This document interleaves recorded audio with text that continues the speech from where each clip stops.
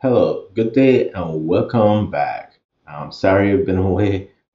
Things got a little bit tight at work, and so it's been a lot of time just doing work stuff, but never mind that. I'm back, and today we're going to start part one of Kubernetes service. So, Kubernetes service is another type of Kubernetes resource. We covered pods, we covered replicas, we covered deployments, and now we're going to look at service. Now, the thing is, in this video, I'm going to show you the problem, and then this is going to tell you or give the rationale for why we need service to solve this problem.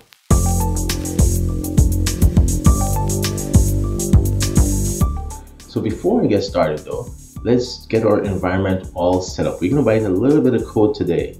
But the first thing I want to do is I'm going to run this watch command here in my upper left-hand terminal. I've divided my terminal, my screen into four. For those of you who don't know, I use iTurn, which you can see up in the corner there, iTurn 2. But it doesn't matter if you have to create four individual terminals and get them all arranged sort of like this, it might help you. And as you can see right now, I don't have any pods running. I don't even have my Kubernetes cluster running yet, so I'm gonna kick that off. And for me, I'm using K3D. I'm gonna do cluster create command. I'm gonna create a cluster with one server and 3 agents, so that's like 3 nodes. And so then bring up my cluster, and once that's up, my Kubernetes get pod command should tell me, oh, I have 0 pods running, because at that point I actually have a cluster and so on. Now remember, if you're not using K3D,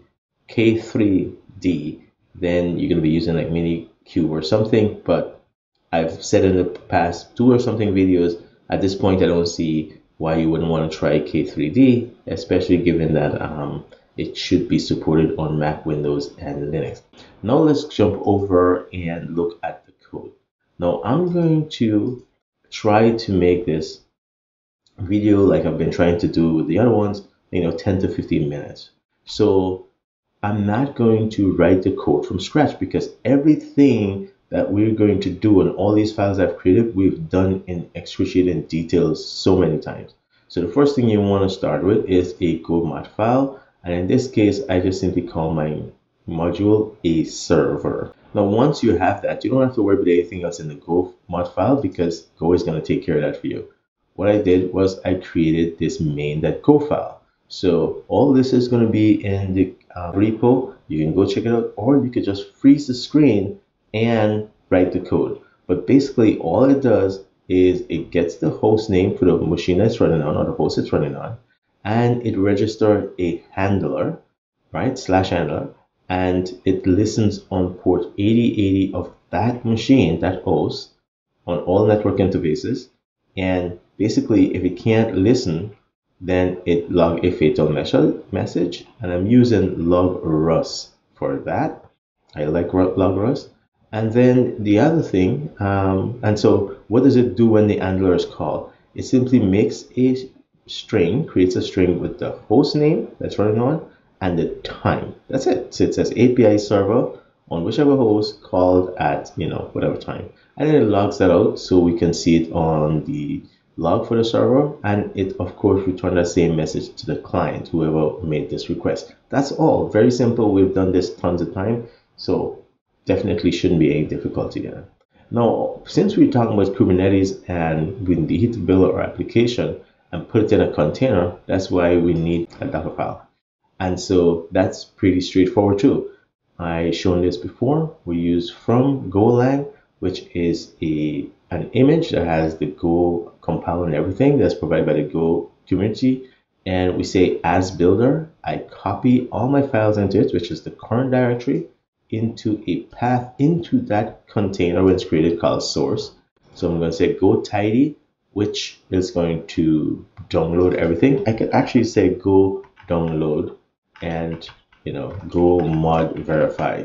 So all those two would do essentially the same thing, which is download everything, all the packages that I need, and verify that everything is good. And then I can build my application with verbose, and then I'm going to say I would call it app. So it's going to create an app executable in this directory /source.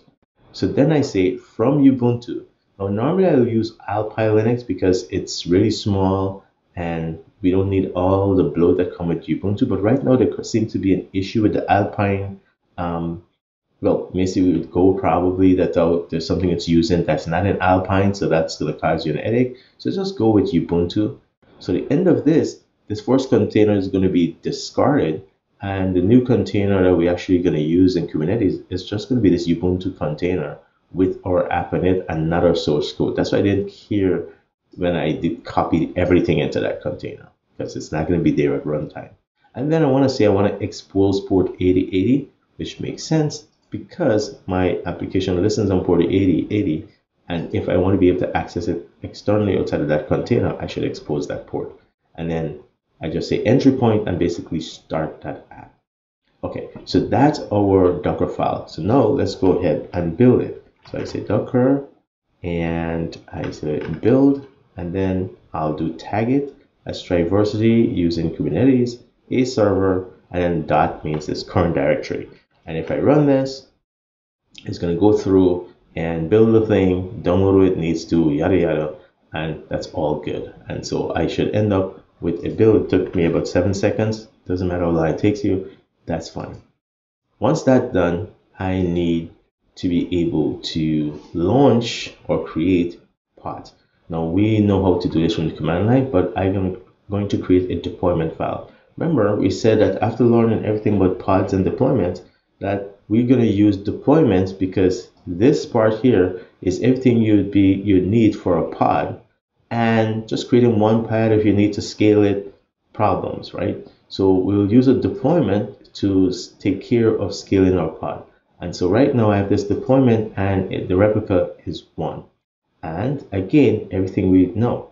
But before I can create pods with my container, I need to import that image. Remember that. So for K3D, that's going to be image import, and I want to import this image that I've just built and tagged in Docker. So I'm going to do that. Otherwise, if I try to create a deployment, it's going to be in this crash loop where it's trying to pull that image and it cannot get the image. So we've done all this. There's no point in showing you that. So now that's all up and running. I'm going to do kubectl, apply, and this service deployment, and you'll see that it should get our pod up, and that is running and look like it's running successfully. Now, one of the things I want to do is I can now tail this container, right? This pod actually. So the pod, I want to tail the pod. There are many containers in there, but well, it could be, but there's only one right there, as you can see from right there. Okay. So I'm going to do kubectl logs minus f follow, and then I want to give this pod name, and then no, I don't want any correction. Oh man, kubectl. Oh yes, it needed to correct something, so yes, correct that. And if I do this, and it's not returning because it's following or tailing that container that's running in that pod. So when you say tail a pod, if there are multiple containers, just randomly select one unless you tell it which one. But in this case, I didn't tell it which one. So what I can do is I can use curl command and I can say localhost 8080. And if I do that, it's going to fail. And that's because I have no connection to that pod from my laptop, right? And so what I need to do is do a port mapping. Now, if you remember when we run Docker, we will map the port that's exposed by the container onto our machine using -p, right? So Kubernetes CTL, we use something different. So we run the port forward command, and we want to port forward from a pod, and the pod's name is this, and we paste that there, and we want to port forward to 8080 on our local machine from 8080 in that container. Okay, and it looks somewhat similar to how you do it in kubectl with Docker. And so if I run this, now you'll see it how it's saying I'm port forwarding from this to this, right, which is within that container, the local machine, the local host of that container to here on our machine.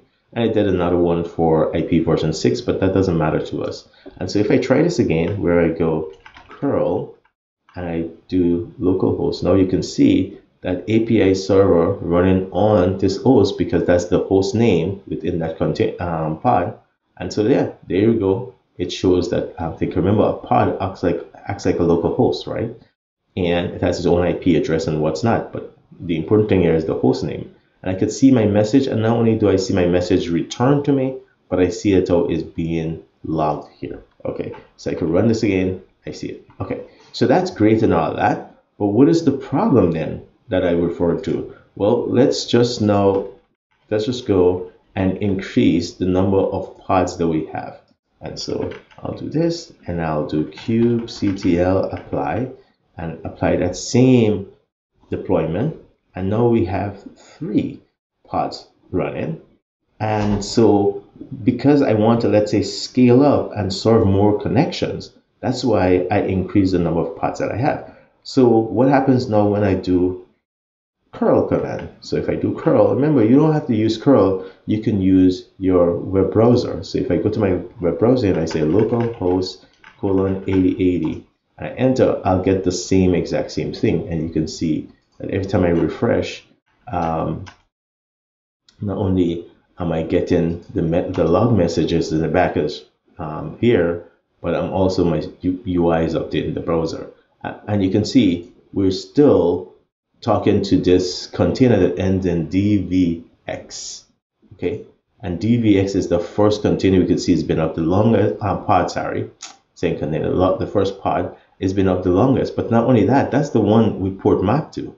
So if I wanted to reach another pod, I have to be explicit about which one I'm port forwarding to. I'll have to go and say, let's port forward to another pod, and I have to tell it which pod I need to port forward to. And so, okay, great, I can port forward there. And maybe let's clean up our screen over here. Let's clean up our screen here. I don't want anything there. And then let's clean up here, and then let's do a curl again. Again, you can use your browser. And yeah, I am going to that new pod. You can see here the output. I am going to that new pod. The reason you don't see anything on the log, remember, we're tailing a very specific pod. We're tailing this pod, not this one. So that's why we're not seeing anything. But we know it's working because we can see the output. And similarly, if I go back here and refresh, notice, keep an eye on the host name here. It's going to change. So if I refresh, yeah, you can see we're hitting a different pod. So then what is really the problem? Well, besides the annoyance that I have to say which pod I want to port forward to, if I'm using deployments to manage how many containers I have, maybe I'm scaling it up and down. And so this means that our pods are going to be deleted and be recreated. Maybe a pod might crash or something, and when it's recreated, it's going to have a different name. So let's simulate that with, a kubectl apply. And if I do that, we'll see it all. Now our pods were removed, and now we're back to the one we had before. But notice I'm still port forwarding that one that no longer exists. So if I try to hit it now with the curl command, it's going to fail. And it should, because it doesn't exist anymore. So that is the problem. The problem is that in this world where pods can go and come, because they created and scaled down, or they crash or anything, we need a way to say, how can we still be able to send traffic or get traffic from those pods, regardless of if their IP address changed or if they went to a different machine and all this other stuff. And so that is what a service is going to allow us to do. It's going to allow us to have a virtual or a service IP address that we can just always port forward to or connect to, and the service then keep track of where the pods are running and route the traffic there. So again, I want to keep this nice and short, and so this is the problem we're trying to solve. So I'll end it here. Hopefully you enjoyed this material. If you did, you're not a subscriber, please consider subscribing so you can see more material like this if you like what you saw. For those who have already subscribed and returned it, thank you so much. Appreciate your time and always your patience, and see you in the next video. Stay safe. Bye.